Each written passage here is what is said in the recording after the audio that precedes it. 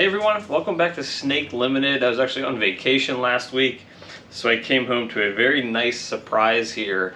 Now, this is clutch number, I believe, 22 of the year, and this one's very exciting for me. It's something a little different than what I'm normally doing. This is a black Axanthic female, and she was bred to a Blackhead leopard mojave triple het, a black Axanthic hypo pied male that I purchased from Canova, from Justin Kabelka. I saw, I believe it was last year or 2 years ago, a video, and check it out if you hadn't, where Justin produced, I believe, a leopard blackhead mojave black Axanthic.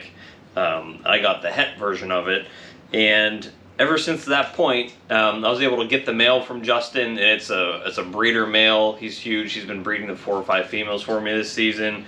In Freedom Breeder last year, when they were getting rid of a bunch of their older snakes, I was able to pick up 3 visual black Axanthic females. Now, black Axanthic is another line of Axanthic.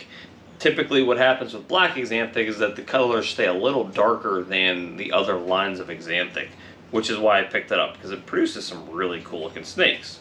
So this girl, she is just a plain black Axanthic, but when you start mixing in the other genetics, just like blackhead, leopard, and mojave, it produces a striking snake that it looks kind of like Los Angeles Raiders colors, or Las Vegas Raiders colors. It's very black and silver.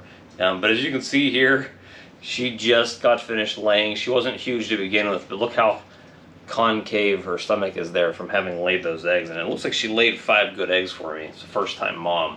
So this is a very, very exciting project for me. Unfortunately, it's coming very late in the season. He did breed to a hypo female. Those ones actually just hatched. He bred to a hypo pied female, and those are due to hatch here in the next week or two.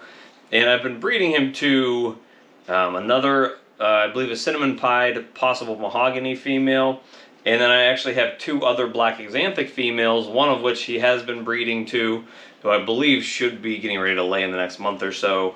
And I have a 3rd black Axanthic female who hasn't been getting up to size very well. So I don't know what I'm going to do with her until I figure out kind of what happens from these other clutches.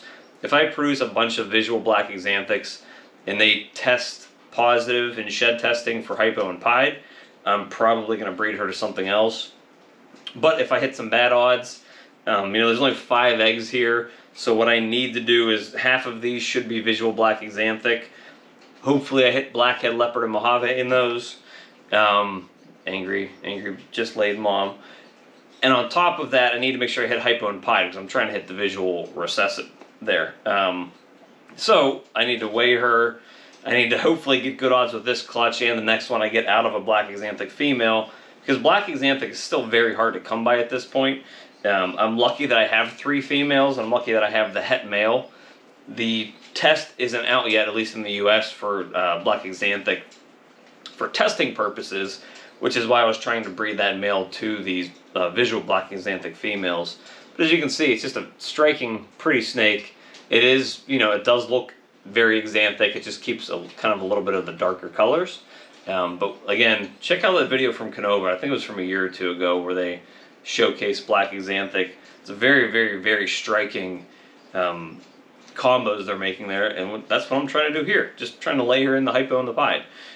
So this is a short, quick video. I'm very excited about this clutch that she laid 5 good eggs. Hopefully I have more on the way, and I'll be waiting very impatiently for these to hatch, because they're not going to be out until close to about Halloween time. So very cool project. Very excited about this. Very happy to have this nice clutch out of this first-time mom.